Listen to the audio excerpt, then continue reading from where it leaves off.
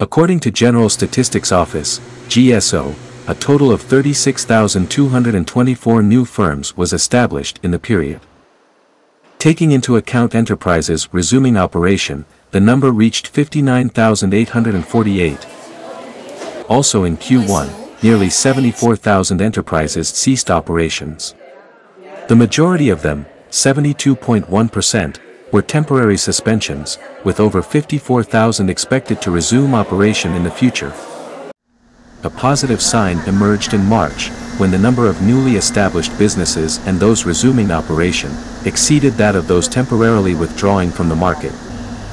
The GSO report identified small-scale enterprises, which have capital of below 10 billion Vietnam dongs, $416,000, as the most common type of businesses exiting the market, nearly 90%. It is also noteworthy that over 74% of those stopping operation were in the service sector.